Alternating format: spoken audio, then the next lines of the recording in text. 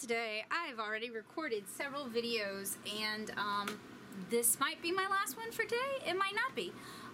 So this is for my review of the Sakura Koi watercolor brush pens. I thought I would record me swatching them for you guys, so you can kind of get a feel for how the pigments move. I'm going to be swatching today with this Pentel water brush, which actually needs a refill, but I think it'll get through the test. I've already swatched more than half of these. Some more colors came in today. These are my initial swatches. As you can maybe see, let's see if I can do this. Boop.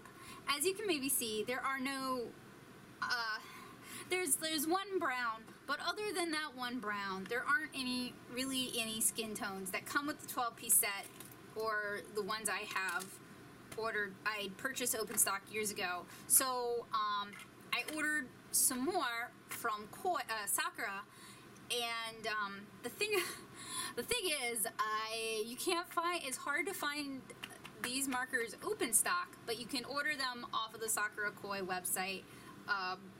And Sakura is the company that makes microns and Pigmas, and the Koi watercolor sets that come in tubes and in pans. This is part of that line.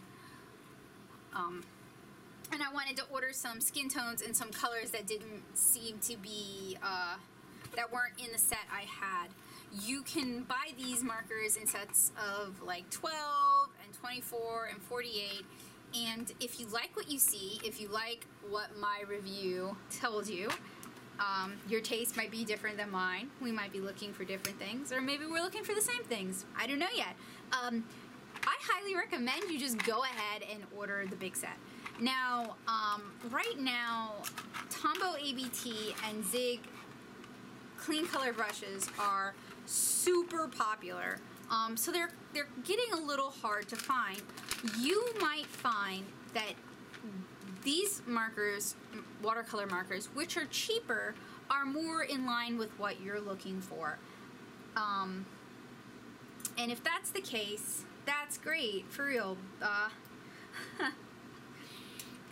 I mean, I am always for, if there's a product that works just as well for what you want it to do, and is easier to get a hold of, and is cheaper, use that. You don't have to use what everybody else is using. It doesn't make you a bad artist, or a bad crafter, or a bad stamper, or a bad scrapbooker, or calligrapher.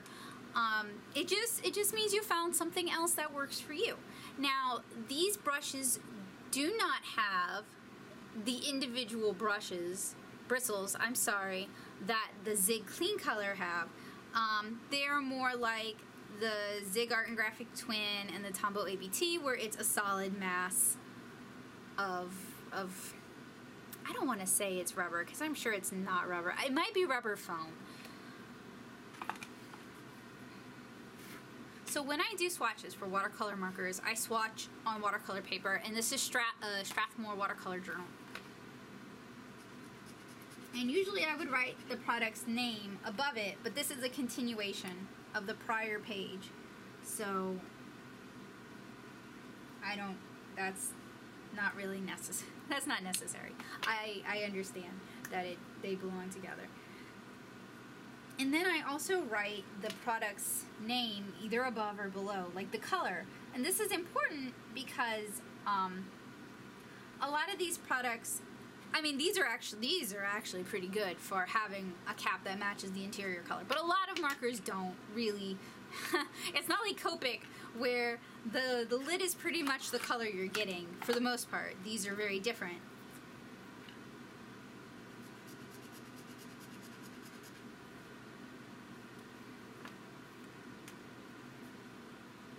And when you're swatching, you want to clean the dye off of the brush, and you can do that with a paper towel, or you can be tacky and wipe it on your pant leg, like I do sometimes when no one's watching, because I'm an artist and I can't. I shouldn't. No. I'm an artist, and if I'm at home, I'm probably not wearing fancy clothes, so it doesn't really matter. I usually just wear jeans, and the denim is so dark that if it doesn't come out after washing, you probably can't see it anyway. And I'm really sorry about blocking the light. I actually have another light source, but it's not as bright as it used to be. It's an LED light. It's probably time to change the battery.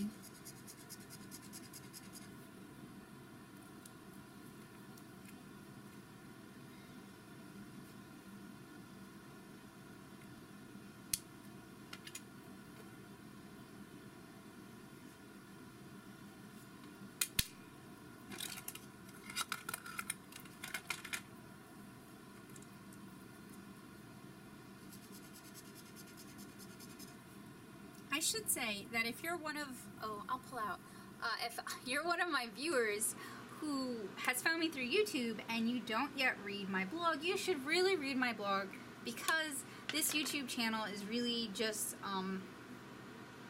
a supplement to the blog, because it's a lot of work taking photos and writing captions.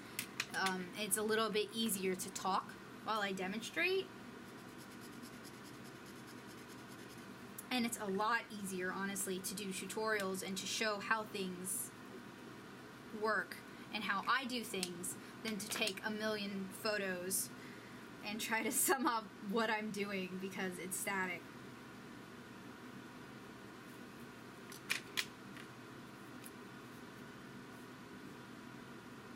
These are actually swatching pretty nice. One of the things I dislike with when I am testing watercolor markers is when the dye, and most of them are dye. The only ones that are pigment based that I know of are the Winsor and Newton watercolor markers. But I really don't like when the dye separates into the individual colors that were mixed to make that shade. And this happens a lot with browns, and it's why I slammed and continue to slam the Akashia Sai watercolor brush pins, because as soon as you add water to them, colors like purple are now blue and pink, like separated, not mixed together. That would make them purple, and that just doesn't cut it for me. But Sakura knows what they're doing with these, and I've actually had good experiences with Koi in the past, because I use one of their little 12-pan paints, half-pan paint sets. I use several over the years. I use those for my convention watercolors because I know how the colors react and they're easy to replace, and if I forget to bring it, I can buy another and I'm only $20 out rather than a lot of money out if I lost my working set. I mean, it's not perfect, but for what you're paying and for what it is, it's great. And I feel like these are very much the same way. Actually, I don't have any real complaints about them yet, but I mean, that usually comes up with the field test.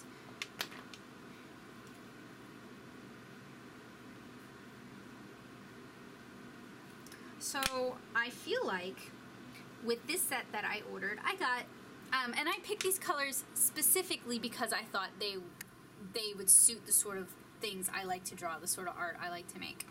I like doing floral illustrations. I like drawing people.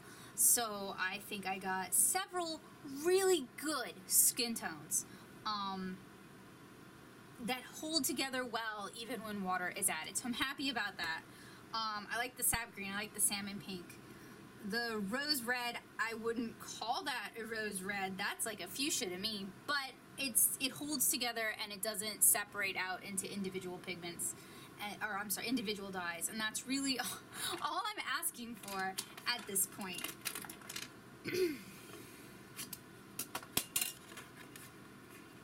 And on my prior swatch test, I'd already kind of tested blendability.